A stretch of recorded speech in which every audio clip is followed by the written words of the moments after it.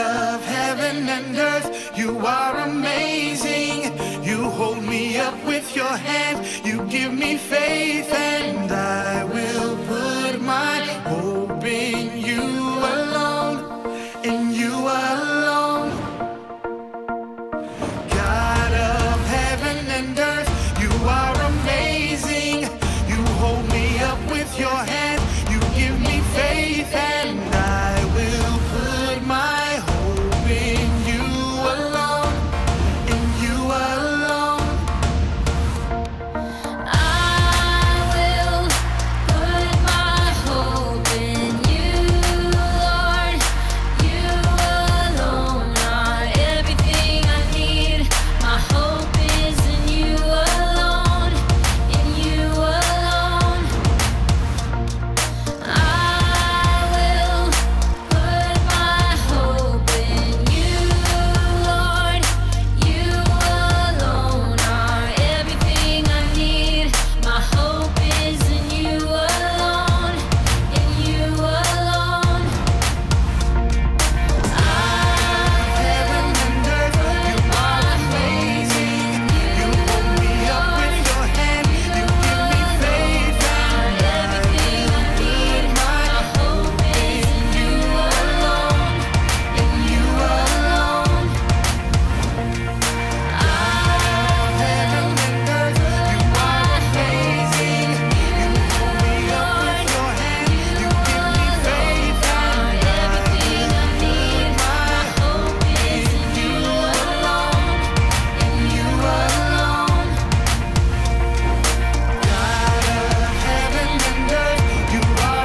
You hold me up with your hand, you give me faith, and I will put my hope in you alone, in you alone. God of heaven and earth, you are amazing. You hold me up with your hand, you give me faith, and I will put my hope in you alone, in you alone.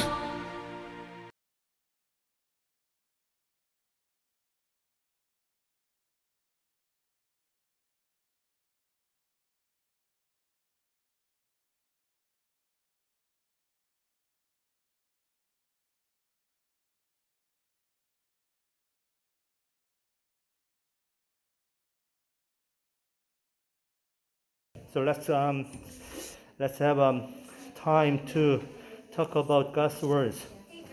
Okay, before we start today's story, let me ask you a question. Do you think how many gods in the world? How many gods? How many? 84 gods? 100 gods? 1,000. Right, yeah. Good. Only one. Yeah, only one true God. So, we should remember that and believe that there is only one true God who alone deserves our worship. Okay? So, kids, what are you doing here? What are you doing here? Why are you coming here? Worship. Right. So, it's time to worship God. So, you must do your best. Okay? Focus on the God. Can you do that? Just only 60 minutes, 7 minutes, okay? Okay, throughout the Bible, God shows us that He is in control and is the only real God. So God had shown King Ahab, I told you, and all the people at Mount Carmel that He was the only one true God by sending fire from the heaven, and did a long drought with a great rain. So following God's great display of power at Mount Carmel, prophet Elijah fled for his life and traveled to Mount Horeb, where he encountered God in a soft voice, soft whisper. Yes, we talk about this Yes, we talked about this last week. So when we are in trouble, we need to find God first and listen to Him to know what He wants us to do. It is the first step. And I told you, we need to focus on Him to hear His voice. And I also told you, we need a quiet place because the quiet place is the best to have conversation with God. Okay?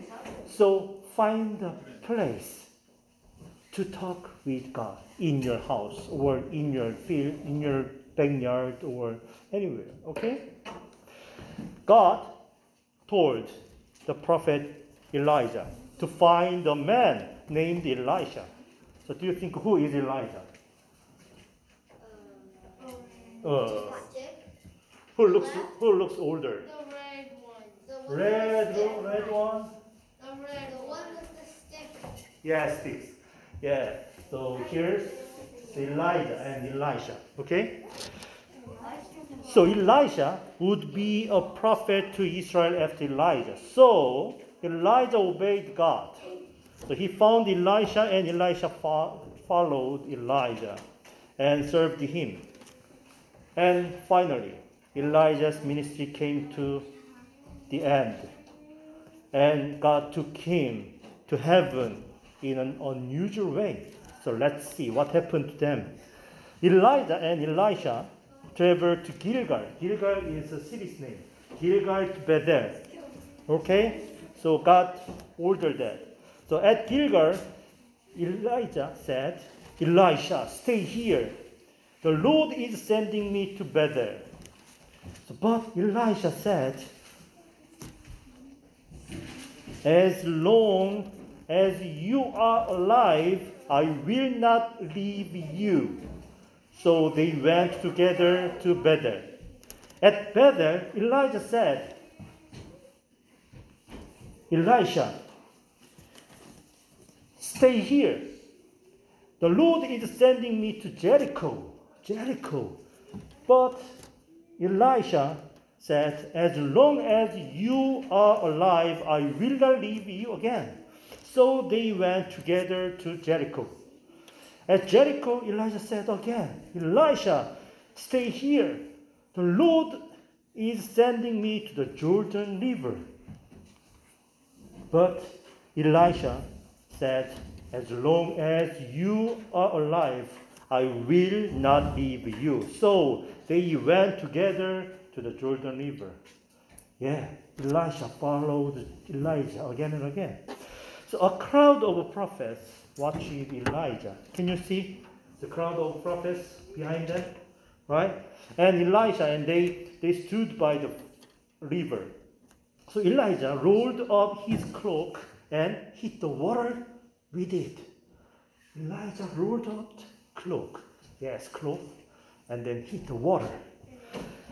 The river parted. And they crossed to the other side. In Elijah's final moments, he asked to Elisha, is there anything I can do for you before I go? So Elisha said, I want a double portion of the spirit that you have. So Elijah said, if you see me go, you will have it. Suddenly, a chariot of fire with a horse of fire appeared and drove between them. Right. Elijah went up to heaven in a whirlwind. Yes, God took him. So Elisha watched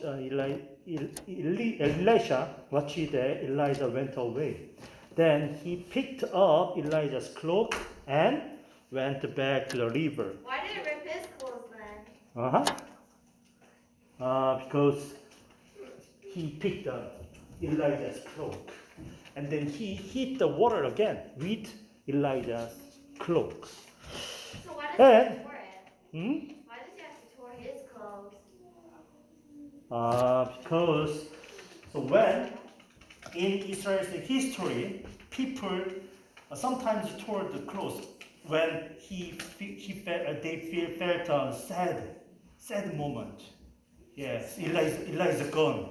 So that's their Do you understand? So when King David tore his clothes when his son died, like that. So Israel people tore his clothes. Do you understand? Okay. So he hit the water and it parted for him to cross to the other side, just as it had for Elijah. So the crowd of prophets was there watching, and they saw that the spirit that was with Elijah was now with Elisha. So the prophet searched for Elijah, but they could not find him since God had taken him up to the heaven. So can you see that? So other prophets bow down to Elisha because they know God with Elisha now. You understand? So children, so today's lesson is, if we want to be like someone, we always see what that person does and try to imitate it. Right? Am I right? Yeah? So for example, if TV stars like BTS, do you like BTS? No? Who? Oh yeah, Kate and Joy like. So who do you like? No one? Anyway, so if TV stars so we like wears any pretty shoes, we wish to buy the same one, right? To imitate them, right? So Elisha really wanted to be like Elijah, so he never left him, and he wanted to have what Elijah had. So Elisha asked a double portion of the Spirit. Why? Because he knew the reason how Elijah could do God's great work. Yes, because God's Spirit was with Elijah. So after Holy Spirit was with Elisha, as he asked, Elisha could be a great prophet like Elijah was. You understand? So, who do we have to be like? Your parents? Your teacher? Your someone? Yeah. We have a great teacher and great mother. Who is that? My mom. Your mom? Oh yeah. Who is greater? God. God. Jesus. Right. So we should read the Bible and listen to the words until we die to know who Jesus is, what Jesus said, and what Jesus did. So when we know about him well, we can try to follow him to be like. Do you understand? Yes? So, and please never leave Jesus in your life. When we are with Jesus, we can learn about him and we can receive his love and grace. Please do not leave him. Okay? Right, let us pray. Dear Heavenly Father, you are in control of everything in the world. You do not need us, I know, we know, but you allow us to be your child. Thank you for everything you have done for us. Dear God, we really want to live as your child. So please let us know what we have to do and what we have to talk in our life. So please keep blessing each of us and keep us safe and healthy. And also we bring our offerings to you. So please receive them and to use your kingdom. In Jesus' name we pray. Amen. All right. So I brought one song from the this coming VBS. So title song. Okay. So name's Priceless Treasure. So this VBS title is Treasured. Right. Okay. Let's sing and so give offering to God with your two hands, okay?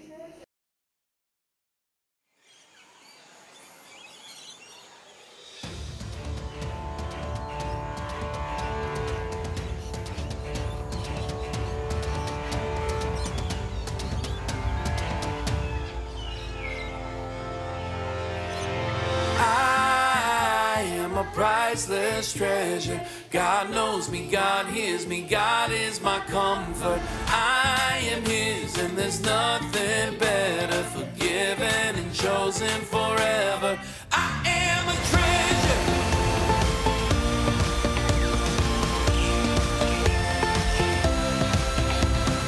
I am a priceless treasure. God knows me, God hears me, God is my comfort.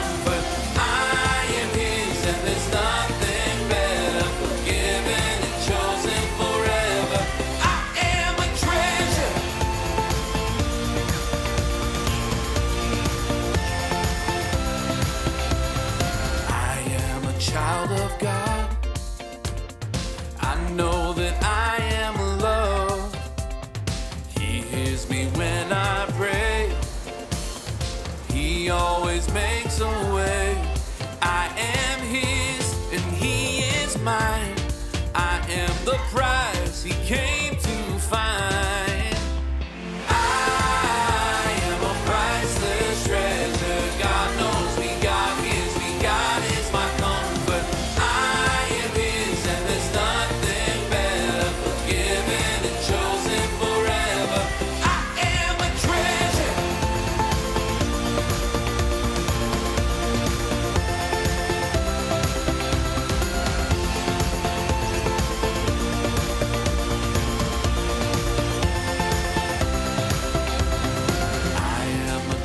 Of God, I know that I am loved.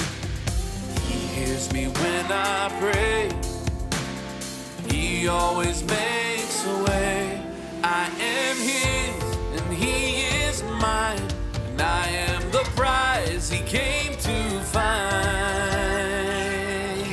I am a priceless treasure. God knows me, God hears me, God is my comfort.